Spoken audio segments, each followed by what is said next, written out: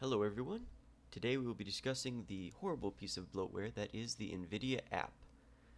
Now, with the launch of the 5000 series, Nvidia has simply decided to remove the normal Geforce Experience app from their official websites, which is awful. It was the golden age of Nvidia. It had everything we needed. It had the game optimization, easy driver access, none of the extra crap that you'd find on the Nvidia app.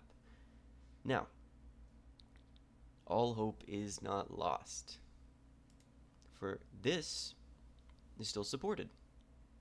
It's simply a little difficult to download. To download the Geforce Experience, you simply want to go online and pull up your basic app and Windows version, navigate to Uptown, and this download is exactly what the official version was. It's an older version, so once you download it, you will have to update it, but don't worry, it's completely official, it's completely licensed. Everything will still tie into your past Nvidia accounts if you have one, and you will receive updates for the foreseeable future. You simply click that you want the latest download, and just like that, you got the Nvidia launcher. Despite the fact that the Nvidia app is what they're really pushing people towards because of all the AI features.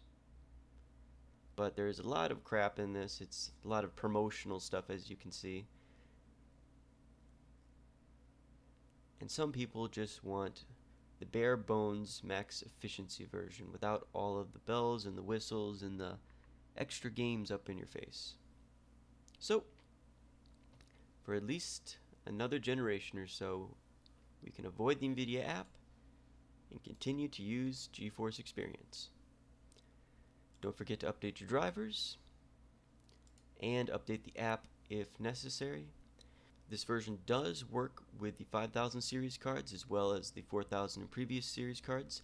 I'm actually running it on a 5070 Ti. I've tested out Dark Souls and Vermintide and Helldivers without any issues, so rest assured, no matter what you've got, if you don't want to succumb to the Nvidia app and all that extra crap, you are still free to use the Geforce Experience.